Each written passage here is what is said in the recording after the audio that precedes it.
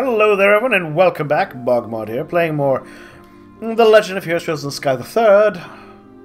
As we continue to investigate and watch as Major Mueller-Vander and of course Prince Olivier, Prince Olivert, are scheming to counter this nefarious Chancellor. Are you sure not doing anything regarding him at this time is a good idea? Oh, absolutely. We need some way to find out what the Chancellor was up to after all. We'll probably get some kind of reaction from the Chancellor through his reports at some point. Probably in about 2 weeks, when the Chancellor's tour is finished. You planned that far ahead all along, had you? Well, in that case, I'll be sure that we're ready. I'll be counting on you, love. Oh. Something the matter. Not really, it's just that the moon has come out. And what a beautiful full moon it is.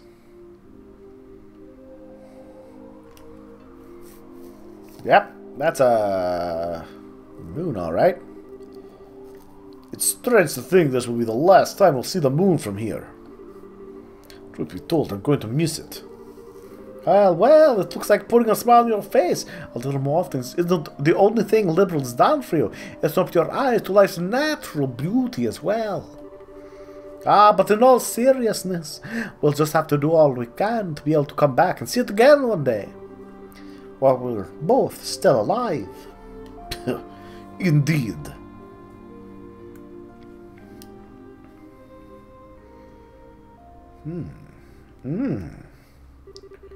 The next morning.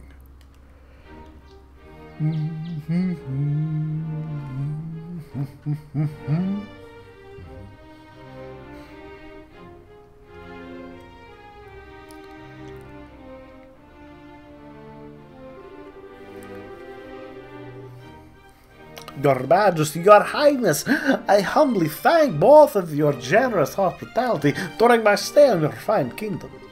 You're even gracious enough to humor my brazen request for escort me back to Heimdall aboard your sail. This debt will be repaid many times over in the future, rest assured of that. Oh, you needn't think this is anything we are out of way for. So an honest state guest back home is a matter of course. Take your guest from me a great debt of gratitude. If you ever have the opportunity, please do come back to Liberal again in the future. I imagine Stella and Josh will be back by then too. So I'll be able to give you a nice warm welcome. I'm already excited for my next visit. Have they left the country yet, by the way? They're busy getting ready to leave over in Roland at the moment, I believe. I'm planning to see them off when the time comes. I see. Incidentally, while the ruins of Hamel are currently sealed off, I'll do what I can on my end to assure they are allowed inside. Could I trouble you to pass that along to them?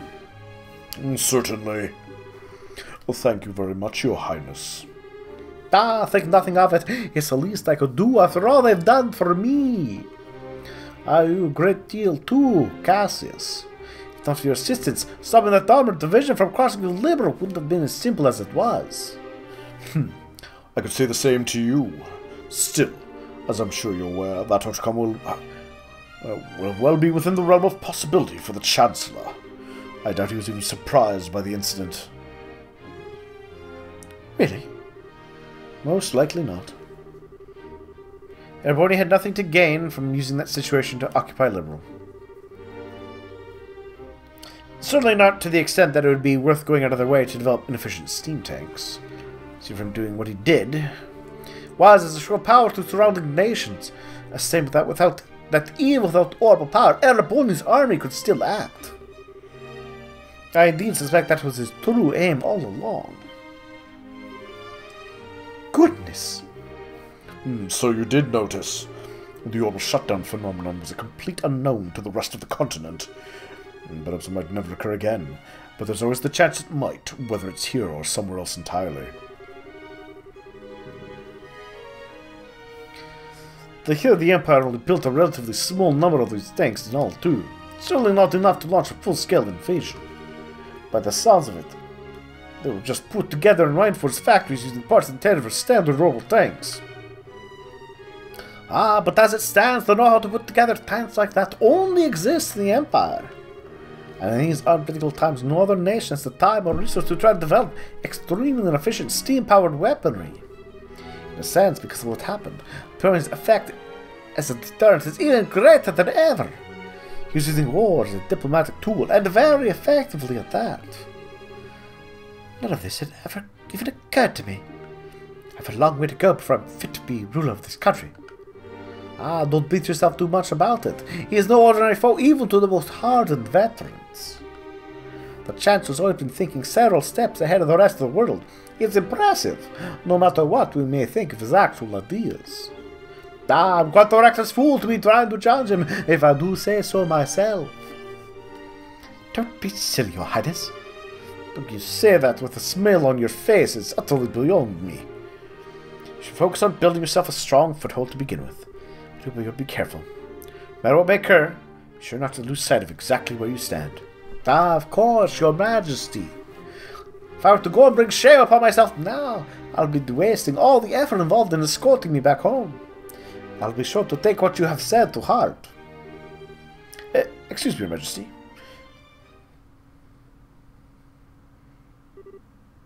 Hilda? Whatever's the matter? It's not often I see you so flustered. Just that a guest for you arrived all of a sudden at the castle. You're rushing when you're meeting with others. So regular that I thought you should know at once. How so? Ah, it sounds like it's about time for me to take my leave then. Actually, I would greet you as well, and not just Her Majesty. I wonder if it's the Chancellor himself. What? Hilda, just who is this visitor? Well, Chancellor Goliath Osborne of the Erebonian Empire. Ah, cunning!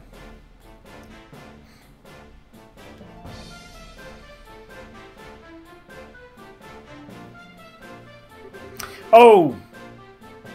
That's a Nefarious face. He gets my evil voice. Ah, it's an honor to be granted a personal audience. I am Goliath Osborne, representative of the Imperial Government. My apologies for the abrupt intrusion. So you are Chancellor Osborne? And it's a pleasure to see you again as well, Your Highness. It's been a year since we last met, has it not? I hope these passing months have seen you well. Yes, a year sounds about right. Still, while I hope you'll forgive me for asking, just what did prompt someone of your stature to appear at the castle without warning? I'd very much like to hear your side of the story. My apologies, Your Highness. You see, these past few days I've been touring Eastern Erebonia on routine inspections. It's been going very smoothly, more so than I had initially anticipated. In the free time in my schedule to pay a cordial visit. Oh my, is that so?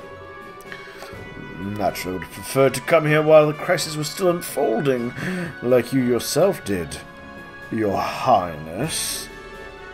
Unfortunately, the confusion in southern Erebonia was simply too pressing a matter, and I had no choice but to deal with that first.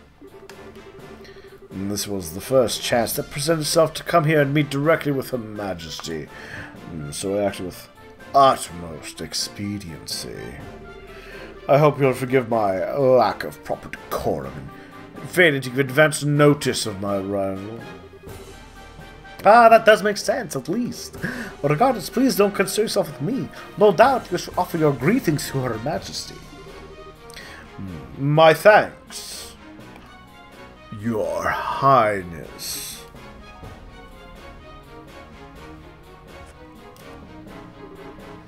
Well then, allow me to extend my most heartfelt greetings to both of you, Queen Alicia and Princess Claudia. It's abundantly clear that the crisis that unfolded here has been quite the ordeal for yourselves and for your nation's people. You have my deepest sympathies for the hardships you have endured, as well as my commendation for bringing the situation under control. Hi. I thank you for your kind words, Your Excellency. Fair thing, we should be apologizing to you for the fact that the southern side of your nation was caught up in what should have been our problem. We should be the ones going to you rather than having you trouble yourself to come all the way to Liberal. I beg you to accept our apology together, with my deepest thanks for coming here today. I would never ask for apologies. I've heard that what happened was the work of a shadow organization stirring up trouble within your borders. Well, I meant well by sending a military force to aid you. I wouldn't have done something so careless had I known the truth of the matter. My actions were rash, foolish even, and I was rightfully reprimanded by His Imperial Majesty for them. Oh my. Fortunately, His Highness the Prince was able to act with all due haste to put right my misstep before even greater harm was done. I owe you a great debt of gratitude for that, Your Highness. And congratulations besides for your part in bringing an end to the crisis. Oh, I did nothing out of the ordinary. With a lot of help from Her Majesty, Her Highness, and Brigadier General Bright here, too. Bright, you say? It is a pleasure to meet you, Your Excellency. I am Cassius Bright, a Brigadier General in the Liberalian Royal Army. Well, the pleasure is all mine, I assure you. Your name is rather well known, even in the Empire. Not as much as yours is known here in Liberal, I would imagine. It's an honor to be able to speak with you in person. It's certainly a surprise to be able to, though. Coming here on a whim can't have been easy for a man as busy as yourself. It sounds as though I may have underestimated just how capable you truly are. Not at all. I was greatly impressed to see the Royal Army's effectiveness in dealing with the tumult here. Your forces have proven powerful yet flexible, and capable of dealing with emergencies ably and decisively. I might go so far as to say it embodies an ideal that the Imperial Army, with its swollen ranks, could never hope to realize. You flatter us, Your Excellency. For your part, I hear you were responsible for the establishment of the Imperial Army's famed intelligence division.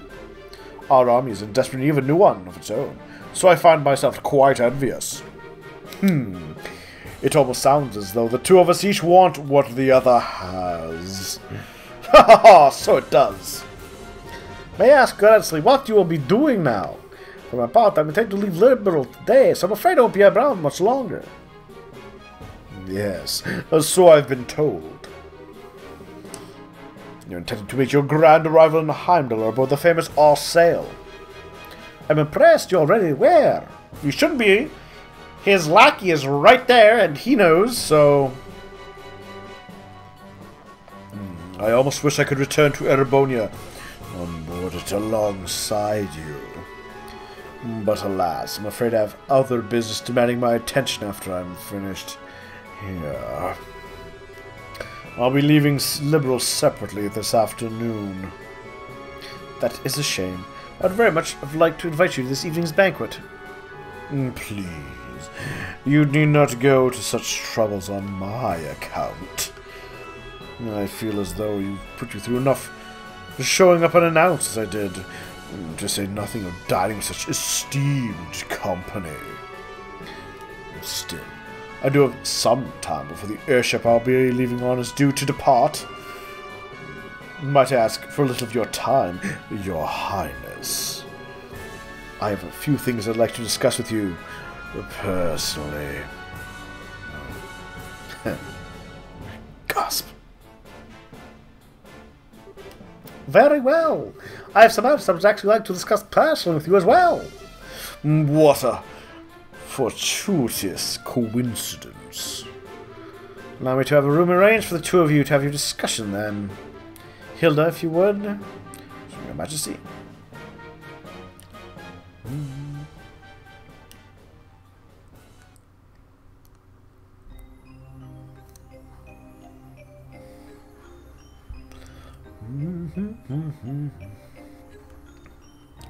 Oh, I'm liking this.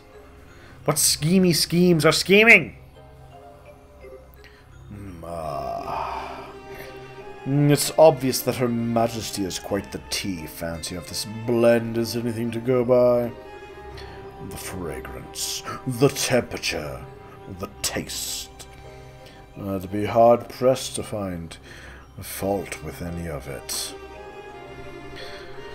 I've always been more of a coffee man myself, but I have no doubt that I'd be content with a cup of this at my desk each morning.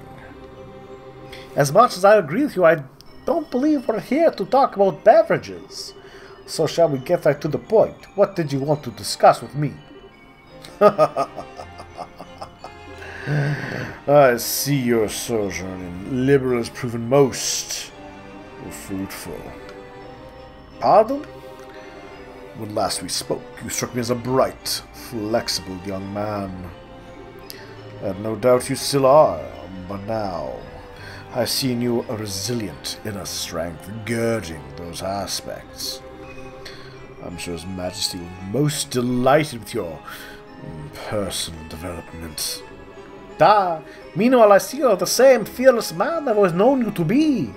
More so even, that crushing aura about you seems to have only grown with time. As if you feed on the resentment of those who live in these territories you annex. Such harsh words, Your Highness. Personally, I prefer the term political unification. Annex can carry such negative connotations, you know. Since the end of the 100 Days' War, our army hasn't committed a single act of aggression. All our unifications have been entirely peaceful. Oh, you're quite right about that. On the surface. Oh? It's amazing how similar the annexation process is every single time it happens. Except with a small nation or independent state with an array of problems beyond repair. The response starts to worsen after Jaegers and other dangerous elements enter, plunging public order to an all-time low. Desperate for a solution, the local government puts help for the Imperial Army. Before they know it, they're part of the Empire. Well, it's not as though I can deny what you're saying. Each instance does share certain commonalities. Still, it's to be expected, an inevitable consequence of the age of unchecked growth and progress in which we live. The Imperial Army is simply acting in the Empire's best interests, and helping to stabilize our neighbors for the good of the Empire. And it's understandable that they would. I do find myself rather curious why thousands of its members are going to such nations with such peculiar frequency. Well, before the problems I described worsen, no less. I won't press you as to where you came by such information, as curious as I am. But I will say this, at its most basic level, their actions are about risk management. It's because we've been acting to minimize such risk beforehand, and that the army has been able to successfully quell each problem in turn. With the small price of earning the disdain of the people in those nations, and an increased risk of terrorism in exchange. To tell the truth, I'm rather astounded at the courage coming to liberal all on your own to begin with. After all, you've earned yourself the biggest target for terrorists in all of Arabonia. Your concern is touching, Your Highness. I would ask that you not trouble yourself with my safety. I employ some very skilled subordinate tasks primarily with eliminating the risk of terrorist attacks against me. Really now? That Lector is one of those, I assume. A rather peculiar fellow, isn't he? But a very useful one all the same. Working on the scheduling for this trip, taking all the necessary precautions to ward off terrorist threats were both his doing. And thanks to his commendable efforts, I can depart for Crossbell free from worries as soon as I've finished my business here. Crossbell! Are you surprised? I'll be participating in top-secret discussion with a representative of the Crossbell government. Recently, a large amount of funding has been made to the country through Republican channels, putting our allies on the defensive. And so I'd always meant to visit at some point, and this seemed the perfect opportunity. Are you out of your mind? Crossbell's full of enemies in different factions, each other's thoughts. I hear it's not even a hub of terrorist and criminal organization because of its position as a buffer state. Does it really sound like a place the Arbonian Chancellor should be going on an unofficial visit? I'm surprised to hear you advocating caution in the face of potential danger, Your Highness. After all, it was you who flew onto an ancient city at great risk to your own safety and returned unharmed after surveying it. Given its rousing risk-taking, my visit to Crossbell will be child's play. As I'm sure you're aware, you're regarded as something of a hero back in Arbonia now. To see the hero make a grand return, befitting his newly minted legend, and aboard the famous Arsail no less. Naturally, our hero is also taking the time to ensure that everyone on newspaper and magazine are aware of his homecoming too. Oh, I have no doubts that your triumphant arrival will be every bit as glorious as is played on your imaginings, Your Highness. Do be sure to capitalize on this chance as best you can to build yourself a firm foothold. I expect great things from you after all. Sorry. I didn't mean to laugh like that there. Alright. Well, well, well. What evil, what nefariousness, and what is this Lecter guy up to? Is he actually an Ouroboros agent? I think he might be. Well, if he is, we will find that out next time. So thank you for watching. I hope you've all been enjoying things. Please like, comment, subscribe. If you're feeling generous, check out my Patreon. Otherwise, talk to everyone later.